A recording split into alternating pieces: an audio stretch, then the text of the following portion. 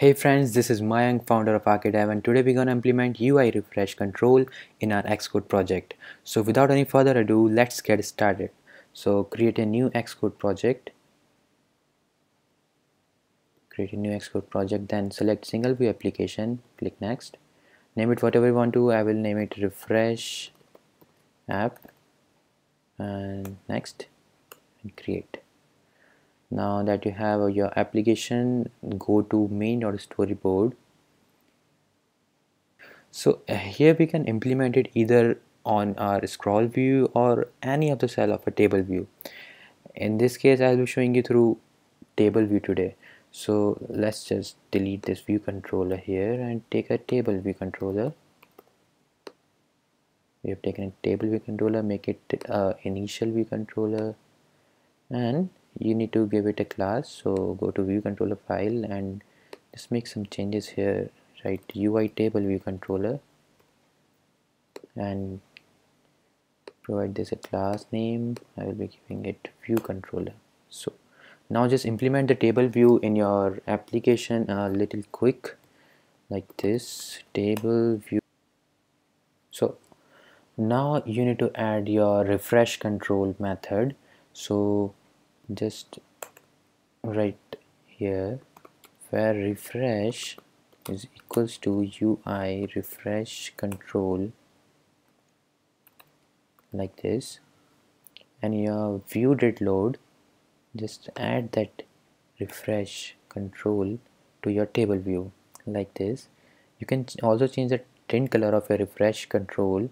So I'll be changing it right like this.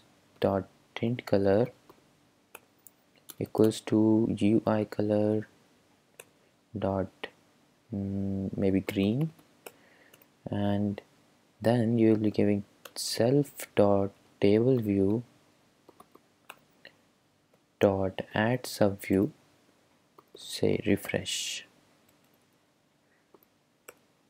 Now you're good to go. Just build and run this and you will see the changes. So here we have our application, and when we just scroll down this, we will see our refresh control right here.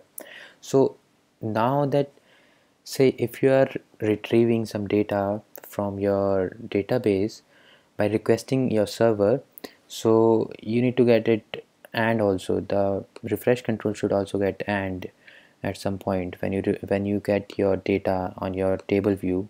So for that thing, just go back to your application and you need to write just a simple line like here. I am not retrieving anything from somewhere. So let's say on clicking at any cell, I'll be giving a method that whenever I click a cell, the refresh control will be ended.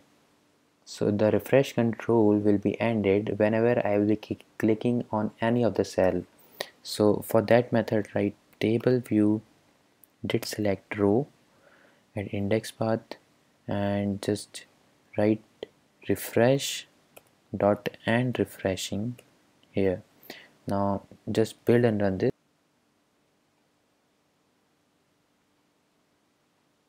Now you have your final application, and when you will scroll down here, you will see your refresh control, and whenever you click on any of the cell like this, the refresh control will be ended. The same way, when you click on any of the cell, it will be ended. So that's how we do it. And one more thing, that this refresh control can also be customized, so just explore it yourself. I'll be telling you how to customize this refresh control in my second part of this refresh control tutorial. So stay tuned and just hit the like button down below if you like the video, and subscribe my channel for more such videos in future. So thanks for now. See you in the next one. Bye bye.